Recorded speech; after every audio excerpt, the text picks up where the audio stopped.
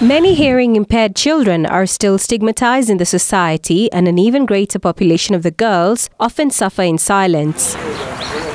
Recent statistics shows that over 200,000 children are living with a hearing disability, with only about 10% in school. The unfortunate reality is that Kenya has only 120 schools for deaf children, including 23 secondary schools. The realities of the silent scourge can be felt in many poor counties like Kilifi, where community leaders narrates how the already bad situation is being made worse by poverty. Mtoto alikuwa ameachwa nyumbani peke yake, jamaa wakaja na bodaboda watatu. The place is Kilifi South, mahali kunaitwa Chonyi. Walipokuja hapo na bodaboda wakaja wakambeba. Walipoenda sana kwa driver na wavulana wawili, sasa yeye aliweka wanne hapo, alikuwa kama pikipiki imebeba watu wanne. Wakampeleka kwa msitu, alikuwa hawezi piga kelele because hawezi ongea. Wakampeleka kwa msitu, they defiled her. By that time that girl alikuwa hajafikisha 18 years. Wakaenda wakamdefile, na walipomdefile baadaye akarudi nyumbani. Aliporudi nyumbani akaja kaoga, akaniniwa. Sasa akajaribu kuelezea mamake what has happened, lakini mzazi hakuweza kujua. The daunting journey of raising hearing-impaired children has created a rift between the children and parents, making it even more difficult for the children to speak up on their challenges. Wazazi wao hawajui sign language. Na kama hawa wazazi wa kutoka Chonyi walikuwa kweli hata kuandika kwenye kusoma na kuandika hawajui. Hasa hata akisema amemwandikia atajuaje? Ilikuwa ni changamoto. Hawa vijana saa nyingine wanachukua ile advantage, akijua huyu nikimbeba hawezi piga nduru.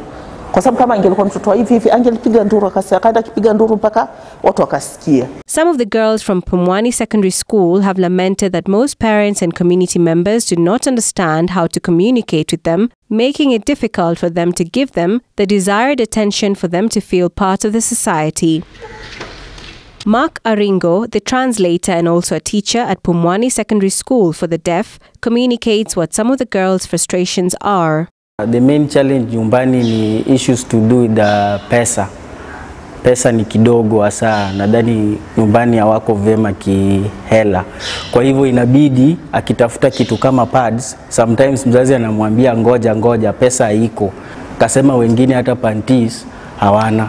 So unapata umepatia msichana hizo pads na they didn't have hizo nini. Wengine wanaibiana huko. One of the girls describes how the challenges of poverty has hindered her from attending classes consistently, which is also translated by Mark. Anasema kama kona rafiki anaitwa Molim, by the time ulikuwa mnakuja anasema alikuwa ametumia pads zake zikaisha. Anasema for example kama wana pads, wanasema they cannot sit for a long time because stains itakuwa kila mahali and they become ashamed hata kune. So most of the time wanalala kwa dogo. The school's principal is calling on the government and well-wishers to provide support for the children. Some students who have heavy flows. Like now I have one, mwenye ana heavy flow, and because of their disability, most of them they are sick. They have sick. Mtu akiwa ni disabled, that is deaf, akona some other problems. Some have multiple disabilities. So you find hiyo kutumia pads, they use in big numbers. Parents of deaf or hearing-impaired children have described frustration and discrimination by society, making it difficult for children to integrate with their peers. Lucy Riley for Ebru TV.